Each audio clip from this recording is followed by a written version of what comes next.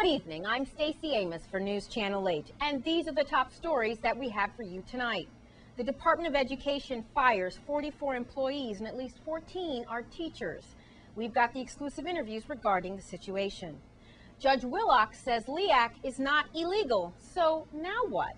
And the Dominican Republic is about to conduct a first in medicine. Those stories and more up next for you on News Channel 8.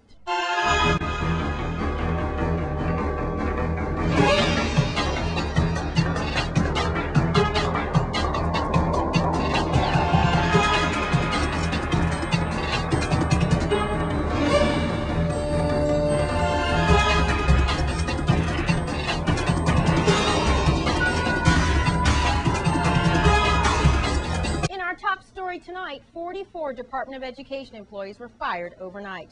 The Department of Education released this statement today about the situation. With back-to-back budget cuts continuing to challenge operations over the past 3 fiscal years, the Department of Education has been forced to look for short and long-term solutions for cutting millions of dollars in expenses.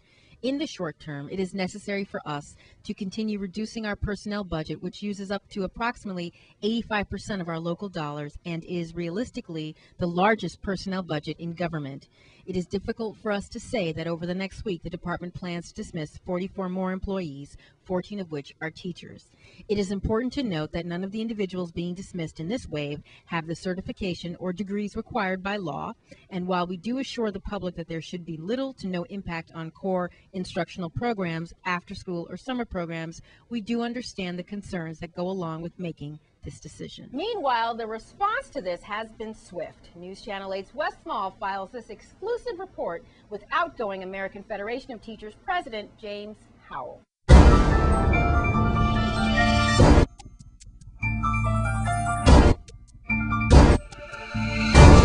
Thank you very much, Stacey. Very depressing news overnight as the territory finds out that 44 teaching personnel, 14 teachers at least, and the rest personnel have been sent home.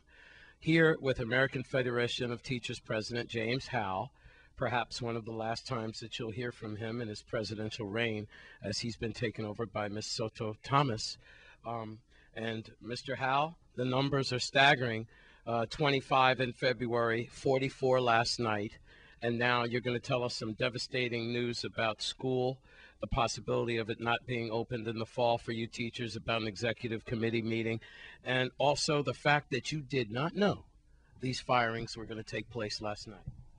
Well, as usual, the department, within their contractual arrangement, can dismiss individuals who are not certified. And they don't have to inform us beforehand. All they have to do is inform us after the fact. And I think that they will inform us today and give us a list of all the individuals who would be dismissed. What is more significant is that the department is reducing the staffing levels in schools, one. And it seemed from the press release that the department is going on a procedure where they are eliminating services for children. If you read the commissioner's press release very carefully, she is saying that core subjects will not be touched. That means, as I perceive, that she would be touching gym and PE, health, arts, and music. All of these are not in core subject areas. So it seemed to me that the department is on a process of reducing the level and quality and quantity of instruction that would be going on in schools. And that is it. But the executive made decisions before the government or the territories commissioner made decisions. We made a decision not to, an executive committee, not to extend the contract beyond July, the end of July. I want to stop you there because people really don't know what executive committee means. It means a group of you body teachers are now on a month-by-month contract. Is that right? Yes, it means that. And it means that the end at July 31, the executive committee gave me the president and told me not to extend the contract beyond July 31, which in essence means that the union is positioning itself that at the beginning of school year, that either they have a permanent contract or that they will not be Say it. There will not be I know it's hard. Say it. Say it. There won't be school. well, I can't say there wouldn't be school, but in an executive session, when individuals make motions, they will follow through with actions.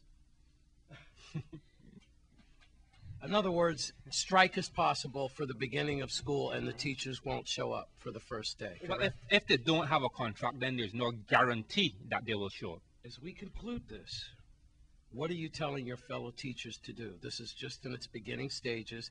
Are you going to have some meetings and so forth? Are you going to work with the new president that's coming in, and y'all try to get your strategies in order?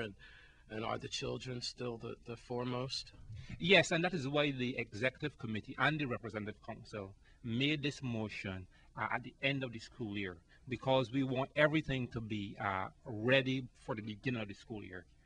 Teachers, paraprofessionals, support staff don't want that at the beginning of the new year that individuals don't know. So we've allowed everyone to be informed that at the end of July, the executive committee made the decision that how we're supposed to move forward. All right, last words, and these could be some of the last words we ever hear from you as the president of ATF and St. Croix Federation. My last words, I need to thank all the individuals who supported me. Also, I would advise all the members to save as much money during the summer and prepare as if they were preparing for a hurricane. At the American Federation of Teachers in Villa Lorraine with James Howell, I'm Wes Small for News Channel 8. Also, Senator Alicia Chucky Hansen let her feelings be known on this dismissal. Stacy, we just talked to American Federation of Teachers President James Howell about 44 teachers losing their job just a few hours ago overnight. First senator to respond to News Channel 8 is Senator Alicia Chucky Hansen. Senator, alarming news overnight, 44 teaching personnel, 14 teachers and personnel sent home. What do you have to say about that? Well, it is never a happy and pleasant moment to hear that anyone in our government or the private sector will lose their jobs in masses. But when it comes to teachers, that's a very dangerous area to cut. Very extremely. It's like nurses, doctors, and police officers. Teachers are the foundation. They hold on to those young people, and they do everything they can to curve them in the right direction. Education is the key. And when you hear that our young people begin to lose teachers, then we have a serious, very serious problem. Because, like I said, where these young people are going to go?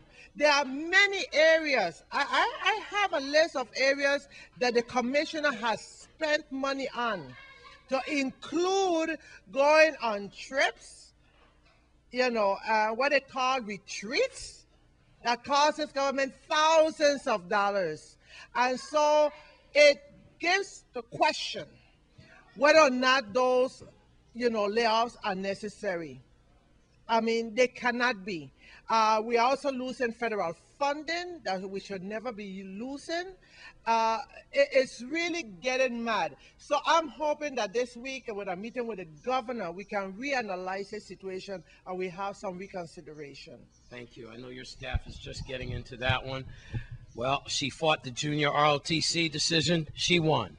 She fought the LEAC, and so far, not good, but it's not over. And just pretty bad news about the 44 teachers, and she's going to try to help that situation too. Like I say, I don't know how. You sleep. Senator Alicia Chucky Hansen at the legislature in Frederickstead. I'm Wes Small for News Channel 8. And a very special announcement from the St. Croix Educational Complex about the final deadline for summer school registration. Final registration for St. Croix Educational Complex High Summer School will be held on Wednesday, June 20th from 9 a.m. to 2 p.m. at the school's library.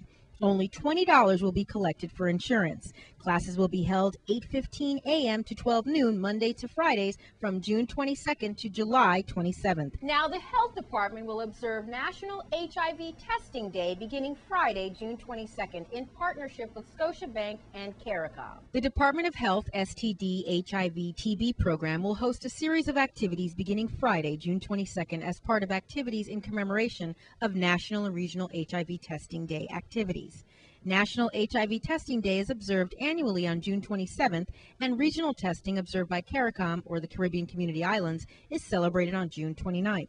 The theme for National HIV Testing Day is Take the Test, Take Control. And staff from the STD HIV TB program will work with the local businesses and communities, including area nightclubs and housing communities, to provide free screening services. Coming up, find out when the Dominican Republic's first heart transplant is being planned and celebrate with Puerto Rico on a recent achievement in advertising. That's next in your Caribbean Report. This is News Channel 8. This is News Channel 8. Now here's your Caribbean Report.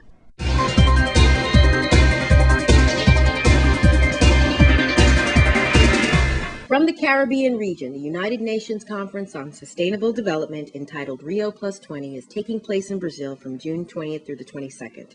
At the conference, leaders from the Caribbean and all across the world, along with thousands of participants from governments and other groups, will come together to shape how we can reduce poverty, advance social equity, and ensure environmental protection on an ever more crowded planet to get to the future that we want.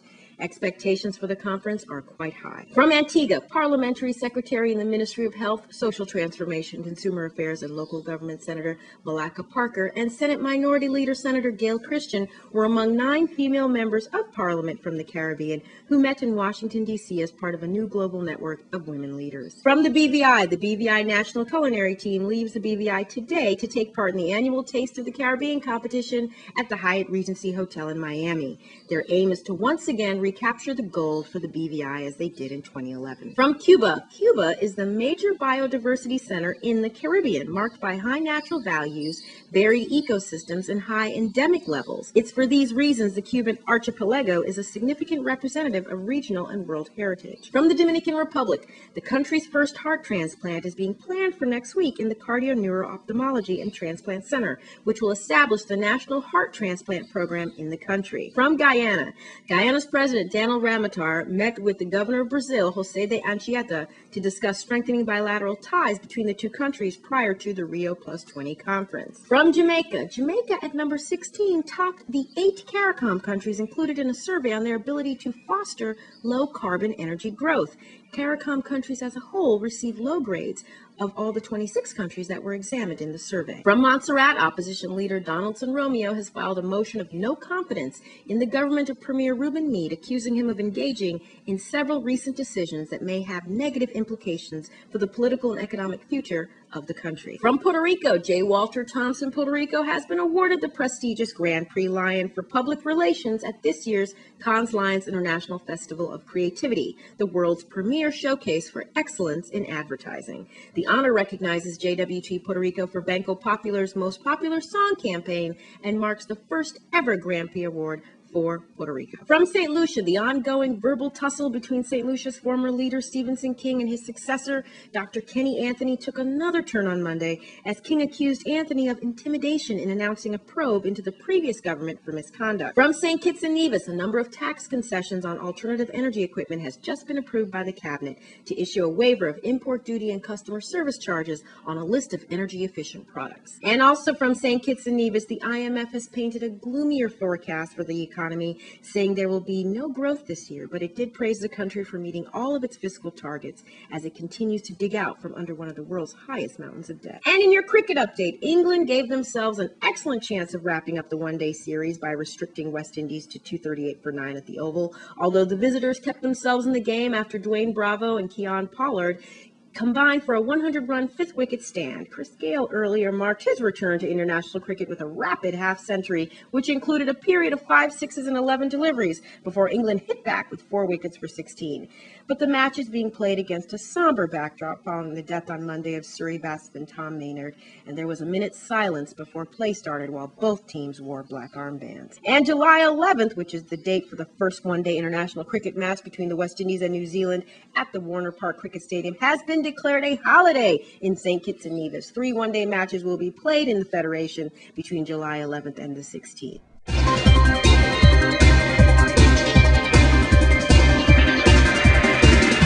Please be sure to check our Facebook page for all full details on stories in the Caribbean Report. Now, in other news, now that Judge Harold Willox has ruled that the LEAC rule is legal, where does the community stand?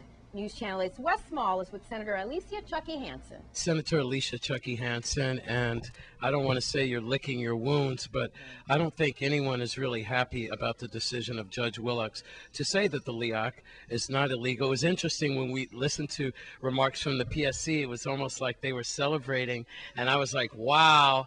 And then Hugo Hodge, executive director for WAPA, he put it down a little more. He said, this is no reason to celebrate. I don't think anyone wants the LEAC. I hope that senators who are also celebrating understand this is not a reason to celebrate. Our people are hurting, and you're probably on the right direction in thinking that no one will be happy about the decision, but there are people that are happy. There are people that are gloating over it, and unfortunately, those that are gloating are representatives of the people because they think that it will hurt me, it hurt the whole community. It's affected by the LEAC, and of course some more than others. For senators, not as bad as other people that have to struggle. We are struggling, but there are some that struggle more because they just don't have it. They are paying more in LEAC than they pay for mortgages and that we're paying for rents. Okay, a lot of people can't even get their children to and from colleges on the mainland, and that's because all about the LEAC. Stores, businesses are closing at the rate at 5 to 7 per month. Wow. This is a crisis. It is worse than a hurricane, 5 hurricane category. And I'm saying that the judge made his decision. It was only a 2-page opinion, which really surprised me. This case has been going on since August of last year, 2011. Okay? I did as I promised. There is no way under this world that anyone can convince me that something is not wrong when you're going to have a LEAC of 5 times more than your consumption. The issue of the third extension agreement was not even addressed in the opinion. So I guess that question will just remain in limbo on whether or not the third extension agreement was in compliance as it was charging relative to WAPA versus the Public Service Commission, looking at all of how they calculate those numbers. Before the victory is prior to taking this case to court, WAPA couldn't even look at the books. They didn't even look at the books. They said on the record that has continued to block them, to refuse them from looking at their books. Shortly after I filed, now this has gone on for years, shortly after I filed the case number SX11CV364, you know what happened shortly after that? They invite them to look at the books.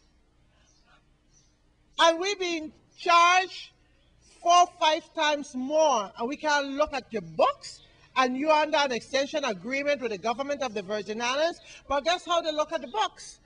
No analysis, none. And the Public Service Commission clearly responded to my question through the consultants when I asked them at those hearings, how you have come up to the numbers and allow WAPA to charge the consumer those amounts. Have you ever made an analysis on the third extension agreement? These are the consultants for the Public Service Commission who are approving these increases every time you blink your eyes prior to my coming into this term. And you know what the response was? They never, ever, in fact, analyzed those extension agreements. So how the hell we know whether or not we're being charged correctly? Senator, your legal counsel is watching this interview as we speak. Will we have an appeal on Judge Willock's decision? We are closely looking at it. We don't have much to analyze. What we are analyzing is the things that were not addressed. Right. you know, which it was a major surprise and a disappointment to me and many people in our community, because we really want to know if this government was charged correctly based on the third extension agreement. Don't just tell us. We want the analysis. We want to see it. We want to know if it's correct. We want it done by experts and get a final level of comfort. Nowhere else in this world do we have under American flag that we have this high rate the charge per kilowatt, okay? And on top of that, the LEAC 5 times more. It's really a criminal act on the people of the Virgin Islands. All right, that's one, and that is about the LEAC and Judge Willick's decision recently that he did not deem it illegal, and we will have to still pay the LEAC. I'm Wes Small for News Channel 8. Coming up, Central Basketball Championship is in your Sports 411. This newscast has been sponsored by Mario's Virgin Crystal.